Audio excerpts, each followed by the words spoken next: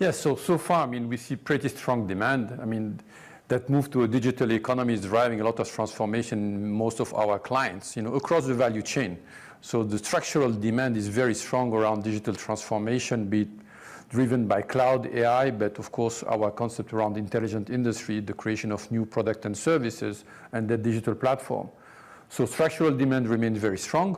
However, there is a weakening economy. So we don't see today a slowdown in terms of demand, but we do expect clients to start prioritizing some of their investment going into next year. I mean, a lot of discussion I had with CEOs are more around the fact that they continue to focus around digital transformation, investment in technology. However, they will start prioritizing probably in 2023, projects would have a quicker return on investment compared to more structural changes, which would continue probably in later years. We are certainly watching a lot of central bank activity at this point, just how much more tightening is expected to come through. And it's clearly ECB day today, but other central banks in focus too. As you talk about this prioritization that's expected to happen from various clients, do you think it's going to hit by geography or by sector? A bit of both, probably. But I think overall at the macro level, everybody is going to be impacted to a certain extent.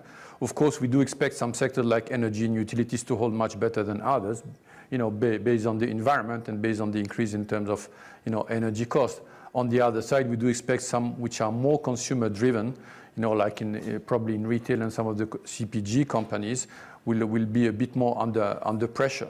But it's important that what we see in the discussion we're having with clients about a potential slowing down of some of the projects versus stopping of projects. That's why we remain quite confident that 2023 is going to be a year of growth for us, but at a slower pace than 2022.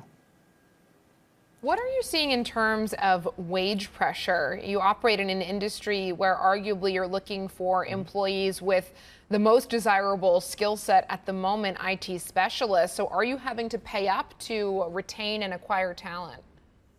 We continue. There's, of course, salary inflation, but it also gets translated in the value of what we provide to our clients. Also, if you focus really on value creation, you see as well price increases in the market because the demand is very strong.